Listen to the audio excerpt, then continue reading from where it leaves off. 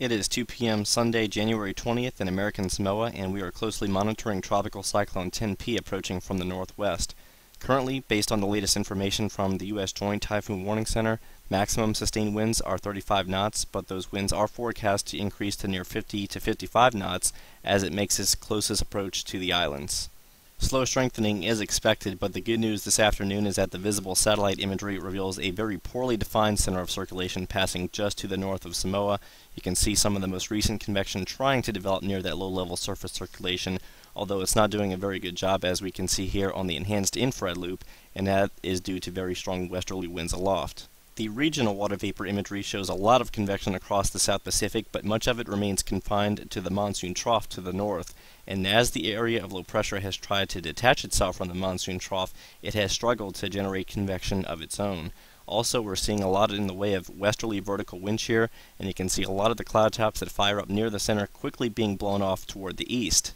The latest wind shear analysis shows us that we have moderate westerly wind shear located near the center of the cyclone, as also denoted by the latest streamline analysis, but the main axis of upper-level ridging is located just to the north of the center of the circulation, and just to the south of the upper-level ridge is where the cyclone is found, and that is the reason why we're seeing those westerly streamlines overtop the tropical cyclone, and that is resulting in vertical wind shear. However, as we turn to the color representation,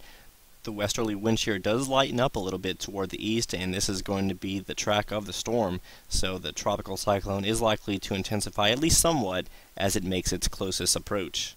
The latest zone forecast issued by the National Weather Service office in Pago Pago, American Samoa, is calling for the worst weather conditions to occur over the easternmost islands, those including the Manua district, and you can see those winds are forecast to increase to near 55 to 70 miles per hour with higher gusts, especially as we head into Monday night.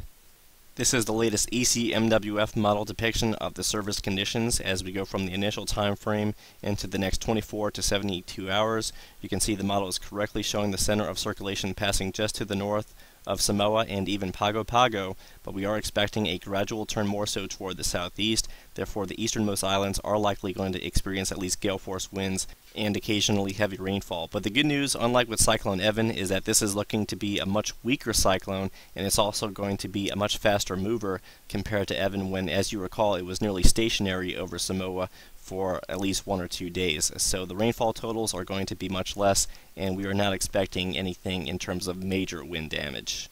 Although this is not looking like a major cyclone landfall, all interests in that area are advised to keep up with the latest official information from the National Weather Service and your local emergency management offices, and also follow the cyclone very closely over the next day or so, as the forecast is always somewhat subject to change. For additional information, as always, you can stay tuned to 28storms.com/cyclone, where we will have continuing updates on not only Tropical Cyclone 10P, but also the activity near Australia.